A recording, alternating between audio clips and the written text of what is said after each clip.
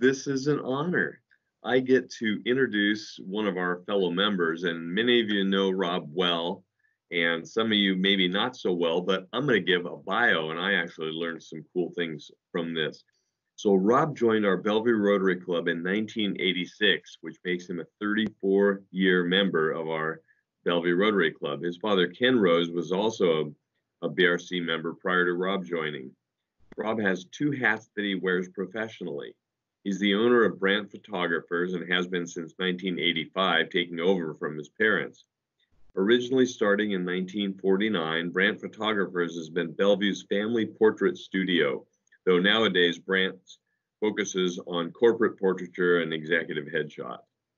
Rob's also the founder and president of the Rose Fund, International Fund for Children, a nonprofit organization which helps children with disabilities in Nepal. Rob has traveled to Nepal 29 times over the last 23 years, or over 23 years, often leading groups of Rotarians and volunteers. And I know a number of folks on this call right now have been to Nepal with Rob and speak very highly of that experience, life-changing. Rob's a very proud member of our Bellevue Rotary Club and is one of our past presidents, for those of you who don't know. He's been able to work through our club and Rotary International to accomplish all kinds of things in Nepal. The total value of the projects there work out to about 1.5 million in grant funding in partnership with most of the Nepali clubs. The most impactful of these programs was a few years ago. It was utilizing a Rotary 3H grant funding valued at about $330,000. So Rob got $250,000 from Rotary International to go to this program, and they funded a social media campaign that ran nationwide, billboards, TV ads, all kinds of things, and it was about We Are Able. He made a huge impact on the whole mindset of a population of a country, and I think that's absolutely wonderful. Inspiration Playground, Bellevue Rotary's signature project in the downtown Bellevue Park, was accomplished in partnership with the city of Bellevue. It was a chance to engage the entire club on an amazing project and journey. I got to be on the committee for that. It was awesome. Overall, with all the grants from state and county and city, etc., and private fundraising, we ended up with about $5.5 million on that.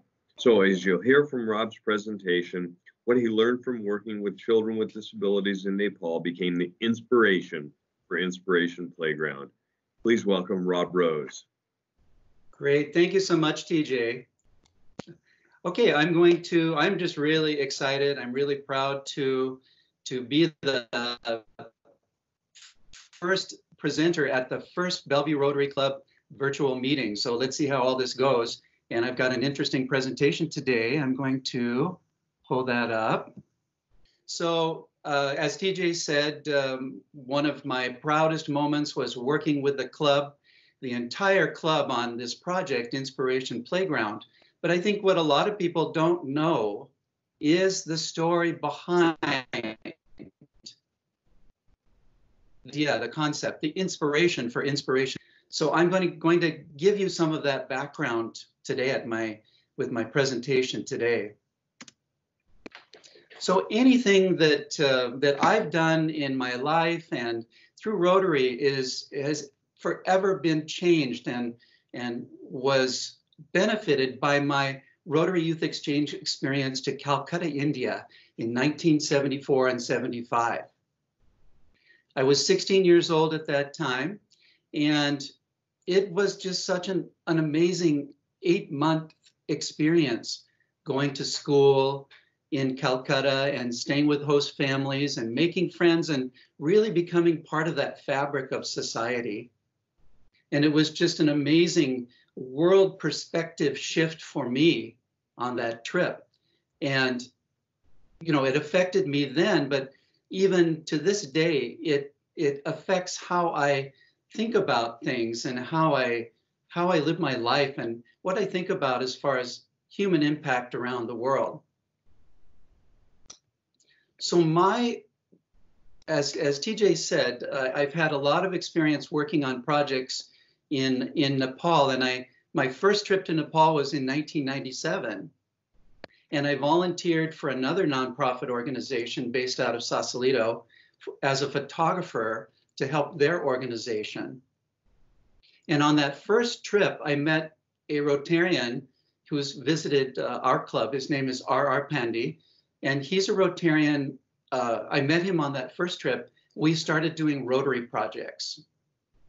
And we did so many projects over the years. And we started to focus on helping kids with disabilities. And in 2006, we started our own local nonprofit. I'm the founder president of the Rose International Fund for Children, or TRIFC. If you jam all those letters together, it's terrific. So we started Terrific to continue to support the kids that we started with those Rotary projects. And I've been really fortunate to be involved with my own organization, but also continuing to be involved with Rotary in Nepal. And we're currently working on a school rebuilding project with the Rotary Club of Dhulakel, and we're the lead club on that. Bellevue Rotary Club is. So the seed of this project for Inspiration Playground came from this Rotary Club meeting in 2006, and I was attending the Rotary Club of Kopandol that's near to Kathmandu, and I had helped them connect with an organization called Disabled New Life Center, or DNC, and they were helping creating projects and helping this group of kids in this residential center, Disabled New Life Center. And after that meeting, they had a committee meeting to discuss how they were going to support and help that organization, the kids at that Center for Kids with Disabilities. And as they started talking, the voices started getting louder and louder. They started yelling and shouting at each other, really arguing. I was really startled. I was surprised. I was kind of shocked. But then it struck me that they were just so passionate about this project, and that argument and the conflict, that was amazing. It was great because it meant how much they cared about that group of kids. And here's the kids along with some volunteers, and I can show you with my little arrow. There's Terry Posner right at the back. Terry went on that trip. We had quite a number of volunteers on that trip. And we had kids from Garfield High School and Rotarians from a lot of different clubs. And also the Kopandol Rotarians are in that photograph as well. And a bunch of really great kids who I'm still in contact with to this day. And we still, my own organization, provides support for Disabled New Life Center. And here's some of the Rotarians working at the center. They did painting, they painted the exterior, they fixed the bathrooms, they improved the kitchen and dining room. They really got hands-on involved. So not only, it's more than you just write a check, they got emotionally invested in this project. And so that was the light bulb moment for me.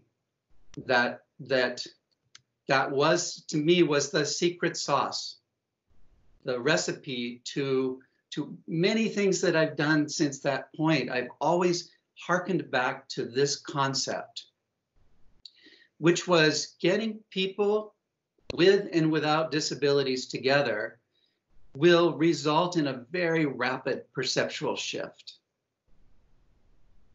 And so all these volunteer trips that I've led over the years, whether it was Rotarians and volunteers from the US, or whether it was those Kopandol Rotarians in Nepal, when they first meet and interact with a kid with disability, there's like sadness and pity. It's a very emotional moment for a volunteer. But when they get in and interact and play with that kid, within a really short period of time, they've forgotten the disability altogether.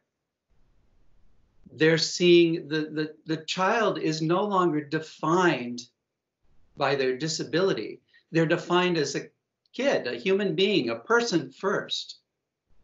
And so seeing that shift take place like hundreds of times, every single time, it went from sadness to compassion and empathy and understanding and tolerance. That was the seed. That was the concept. The initial concept for Inspiration Playground was that. That was my underlying agenda, getting people with and without disabilities together. There you see some more pictures of volunteers, Diane, John Lee, and Lori Stein, and Joyce Dolan. So that was in about 2006, and in 2009 or 10, I was approached to see if I wanted to be president of the club, Rotary Club, our club, in 2012 and 2013, and I agreed. And I kept thinking about what I might be able to do with our club to create kind of a signature project. What could we do? Because I'd been in the club since 1986, and I really wanted to try something different. So I found out I was going to be president about 3 years ahead of time. And I wanted to try to find, just had this idea that could I find some concept that I learned in Nepal and incorporate it into something we might do at Bellevue Rotary Club. So I took this fateful bicycle ride in September of 2011, and these are pictures from that bicycle ride. I was riding around in the Sammamish River Trail and from Merrimore Park out to Woodinville. And when I got to the riverfront park in Woodinville, I saw this big rotary wheel in the ground in tiles. And I saw these other plaques in the ground. So obviously this had been some sort of a project that Rotary had had a leadership position in. Different corporate companies and individual tiles, everybody had contributed to the construction of that park. So I went to the Rotary Club of Woodinville. I talked to the president, I think it was John Hughes at that time. And I said, how'd you do that? And he told me about how they partnered with the city of Woodinville to fundraise and design and plan and implement that park. So then it was like, so then I thought, well, maybe there might be some possibility here. And before I contacted anybody in Rotary, I asked to meet with Patrick Ferran from the City of Bellevue Parks Department. And I met with Patrick and I said, I'm going to be president. I don't know if my club is going to do what I'm suggesting, but I'm thinking about how we could get people with and without disabilities together, and maybe a playground renovation, or maybe we have a small park in the Bellevue Park system that we could adopt and transform into something more accessible for people with disabilities. And he said, Rob, when we built the downtown park, that playground, the existing playground in the park, was never supposed to be a permanent fixture. That playground was only a placeholder for something that we had envisioned bigger and better in the future. And perhaps we could partner the city of Bellevue with your Rotary Club to make a playground that would be inclusive for kids with disabilities and kids without disabilities. Parents and veterans with disabilities, anybody with mobility limitations would be able to access all elements in this playground. And when he told me about that, I thought that was the best, most awesome opportunity for us and for our club to have a major impact in our community. So then it happened. I went to our board of directors, and I convinced the board of directors. They all voted 100% in favor of this project. And I talked to past presidents, current president, future presidents. Everybody in our club was all in on this project. And we did an MOU with the city, and I talked to all the city council members. They were all in. You know, Conrad Lee from our club was on and Kevin Wallace was on the council, and everybody was so excited about this opportunity, and that's how it got started. This was our logo, and Robin Blackburn, who was a member of our club at that time, very talented graphic artist. She did so many of the graphics for our promotional campaign, because a $5.5 million capital campaign is like a major, mammoth undertaking with all volunteers from our club. So from the city, we had Patrick Ferran. Glenn Coast was really our lead person in the Parks Department. I don't have proper individual photographs, but you see Terry Smith in the green jacket. He himself has a disability, and he's with the Parks Department. And we connected so well, and we worked together. You know, before we started this project, we spent so many hours talking about, like, how are we going to plan this, and what's it going to be like, and so many different elements. He was so passionate about it, as was Pam Fairman, was another part of our City of Bellevue team that helped us with the project.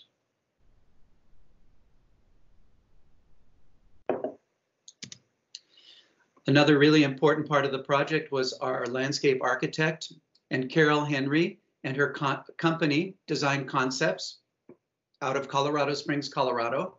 They were our playground designers, and they had experience designing accessible, inclusive playgrounds. And by inclusive, it means all elements of the playground can be accessed by kids with disabilities, and of course, kids without, you know, all abilities. And from our own club, these two people, who are no longer members of the club, but have a place in that playground, have a place in my heart, without whom we would not have accomplished this really fantastic project. Pat Naslow, who came up to me after I spoke to the club early in 2012, and I made a short presentation, and she said, "Rob, I love this idea, how can I help?" She became co-chair for this project, and is a very detailed person who works so hard on many of the government grants. So we had grants from the federal government, I think like 1.5 million from the Washington state government, from King County, and she was just a whiz at those programs, and was such an amazing project partner for me for all of those years it took to do the project. Liz Swanson was in our club, and she had run capital campaigns before. And so she was an awesome resource. And these two people put in hundreds of hours of work. We had to go pitch this project to so many corporations, foundations, and individuals, like Microsoft Corporation, and Puget Sound Energy, American Family Insurance.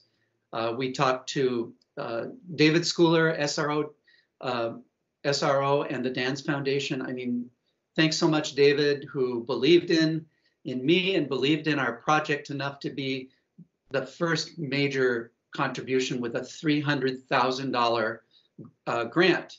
And that really, it solidified our ask, and it made it just gave us so much momentum to go forward. So thank you, David Schooler, for believing in this project. When I approached the club about it, I felt that we had the expertise in the club to do this. And through the experience of this project, we had total club engagement and total club involvement. So everyone participated in one way or another. It was truly a group effort. Our committee, I mean, there's just too many people to thank. I'm so sorry I can't thank everybody because it would literally take the half an hour. But you know, Dan McDonald with his political expertise, Rob McKenna, and Cyrus Habib, and I could just go down the line. John Campbell, just everybody. You know, everybody in the club. Fred Ock and the construction group. It was just awesome. After we decided to go ahead with the project, and really we rolled up our sleeves. We had a groundbreaking ceremony. There you can see, I don't know if you can tell, but we had golden shovels. We weren't able to keep the golden shovels, which was a little sad, but I think they're going to use it for other groundbreakings. We got to experience how this playground was built. We had 2 or 3 meetings in the park. There you see Jim Price, who has since passed on. Jim was such a great supporter of the project and a good friend. And there's Stan with his trademark hat. Jamal, who is now in Saudi Arabia, joining us today. Thank you so much, Jamal. Norris, we miss you, Norris. And that was, I believe, on that opening day morning with Barbara Morgan and Liz Swanson and myself. And we raised more money than this, but we did present the city of Bellevue with a very big check, both literally and figuratively. And that we presented that at one of the council meetings. And it was quite an achievement. And after that, we continued to raise more money. Here's a quote from Pam Fairman, who worked so hard on this project, that Inspiration Playground is the most popular playground in the park system. Any sunny day and really any cloudy day, you'll see hundreds and maybe even thousands of kids playing in the playground. I think now, I'm sure it's closed right now, so that's a very sad thing to have during this time of, I mean, this critical crisis time during the virus around the world. It's lockdown in Nepal, you know, just like it is here. So I've been in contact with everybody in Nepal. So I'll be so excited on the day that it reopens and kids are able to come out and play once again.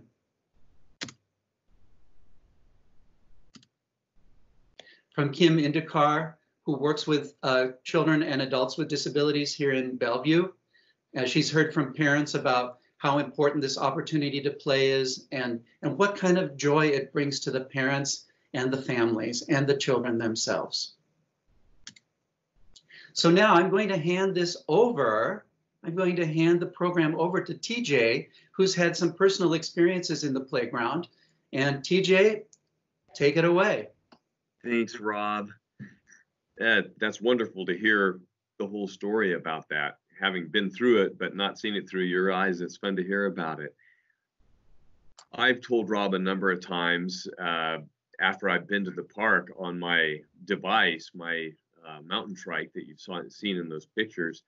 I often go down to the downtown park and do a couple loops around. It's a nice little workout, and I always spend time in the Inspiration Playground.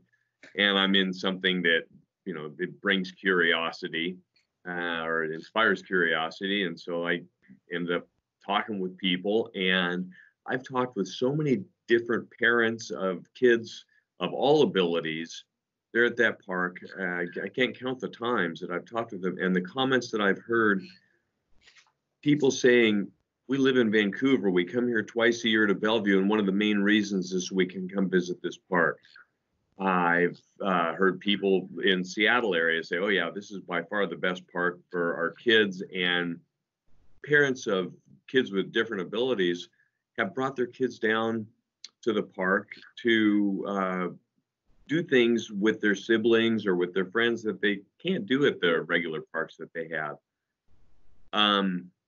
I get the opportunity to see things from a little bit different perspective because I'm sitting a little bit lower than an adult standing. And I get to see some of the smiles on these kids' faces.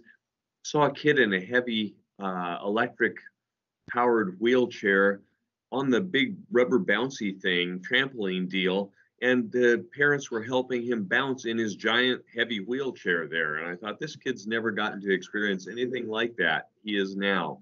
How cool is that? And I've had the opportunity to hop out of that thing and let some little kids try my device. And that whole arena is such a wonderful place to tie all the people together. It's just all the way around. It's been an honor to be part of it, and it's really cool to be down there, talk with people, and say, well, yeah, our Rotary Club had something to do with this in a quiet way. And they're always really thankful. So great idea. Great job, everybody. Thanks for this opportunity. It continues to be absolutely wonderful. Thanks, Rob. Okay, now I'm going to, thanks TJ, that was really wonderful observations. And like TJ said, he can see it from a different perspective when he goes and visits the park and the playground. So now I'm going to play the video, a short video that was on our website for those of you who haven't seen it, or for those of you who have. It's about 3 minutes. It was created by a company that volunteered to help with that, and then kind of re-edited by Carl Vanderhook. So Carl, thank you for the editing on that. So I'm going to play that video now. Rotary had such a strong vision on bringing a place that both children and adults can come in and be side by side with typically abled and people with different challenges. And it's going to be a space that is really special. Not a lot of communities have what we're going to be having here in Bellevue, and it matters to the people we serve, and those of whom, like the Rotarians, that have contributed mightily to this project. I think it's very representative of the area. The area is a very giving, caring city. To have something like this that is so inclusive and so accessible to everyone, I think is so crucial from a community aspect. Rob basically introduced the concept of universal accessibility. The idea is that everybody, no matter what the age and what the ability, will be able to enjoy the playground. I've been working in Nepal since 1997, and I was working with a lot of kids with disabilities. What I noticed was that everybody's initial response to meeting somebody with a disability was kind of a pity. But as soon as they started interacting with the kids with disabilities, you could see this perceptual shift take place, and they forgot the disability altogether. So I wanted to try to develop a project where I can incorporate something I'd learned in Nepal. And the opportunity presented itself with the Inspiration Playground and Sensory Gardens in the downtown Bellevue Park. My son Landon is on the autism spectrum. So if we go to a playground that just has monkey bars to play on, he can't utilize those. And so then he's usually sitting at a table. So having an inclusion spot is great because then he can have the more typical childhood experience versus feeling isolated from the rest of the group. As parents, that's what we hope for. You know, we want Ben to be included. We want our son to be embraced and included. I have a child with special needs. My best friends don't, but their best friend does. And so I'm getting all emotional. So even if you're not impacted directly, you know somebody that is, and having a place for their child to go just to be able to be a kid is just a blessing. It should happen because we should have like lots of fun playing with kids with different abilities, like kids with Down syndrome, kids in wheelchairs, and kids who have walkers. I think that's the ultimate aim of this facility, and something I'm really looking forward to seeing. And I think that message that we're sending to businesses, to the cities, to our communities is so crucial. And as parents of a kiddo that has some challenges, we appreciate that. And we thank everybody involved for getting this up off the ground.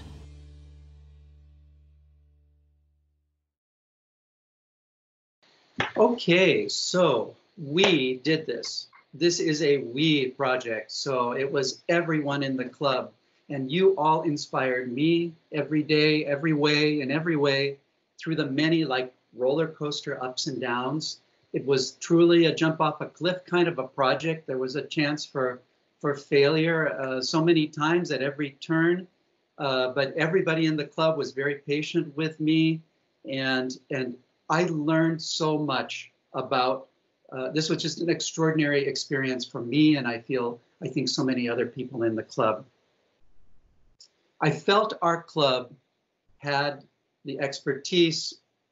I felt we had the leadership, the contacts in the club, and the sheer horsepower to get it done.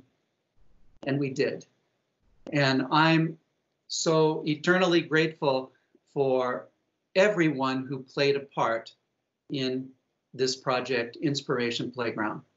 So now I will turn this back over to Rochelle. Hi, everyone. So we have time for either one long question or two short questions. So if you have any questions, feel free to type it in the chat. I know earlier Kim Lorenz asked, are you able to share this video for Inspiration Playground? Yes, and I'm not muted. Okay, yeah. So Jeffrey's putting this all together with links to the video, and so anyone can share it. And this is so great for our newer members who don't know a lot about the history of the park. I know my daughter Charlotte walks past the park every day now and points and says it's closed, and she can't wait for it to open up again. Yeah, it's so hard to have all of that sitting, all of those outdoor areas and recreation areas are just sitting out there, but it's just not. Yeah. And it's not. We can't do that now.